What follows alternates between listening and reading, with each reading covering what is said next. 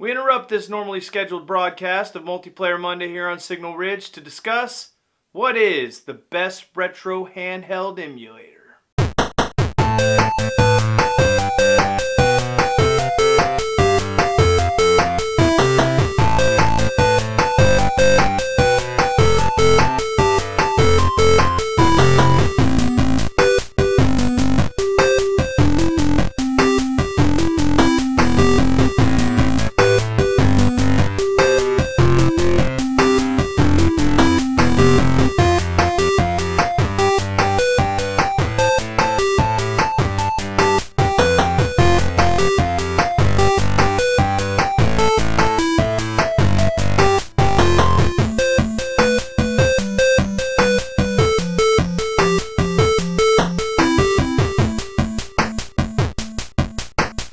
It's the age-old question.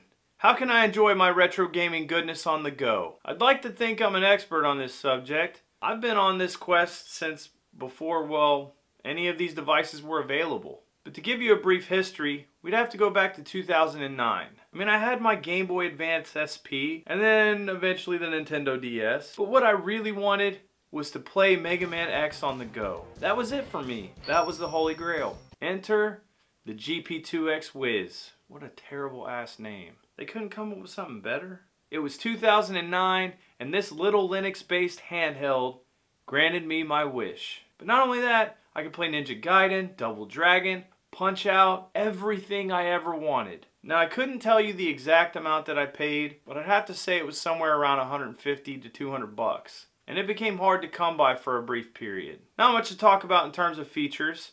It had an SD card slot. There was no video out, at least not that I'm aware of. Unless the charger port allowed you to, which I don't think it did.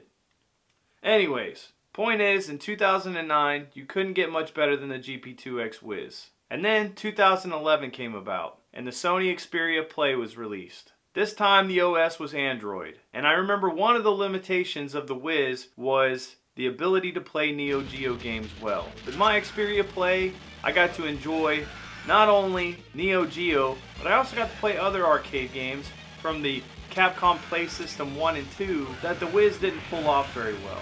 2 years later, in 2013, I became one of the first backers of the NVIDIA Shield Portable, with the specific goal of emulating my retro games on the device. But there was one thing the NVIDIA Shield Portable could not do with its immense power, and that was fit in my pocket. 2 years later, enter the GPD XD. This little device has become my go-to. In fact, I sold my NVIDIA Shield Portable. Now what I gained in form factor, you might think I sacrificed in terms of power. This thing could compete with my NVIDIA Shield Portable any day. If you're looking for a handheld retro emulator, you might want to go with the Pocket Go or somewhere else in that direction. And that's fine. Some of those Linux-based handhelds are unbeatable in terms of price. But what you cannot get is the front end and some higher end emulation as well. But let's talk about how you can organize your games on the GPD XD. I'm using an app I bought on the Play Store called Arc Browser, and it's amazing. It collects all the metadata you want. You got box art, fan art, and it just puts everything in a nice, neat package.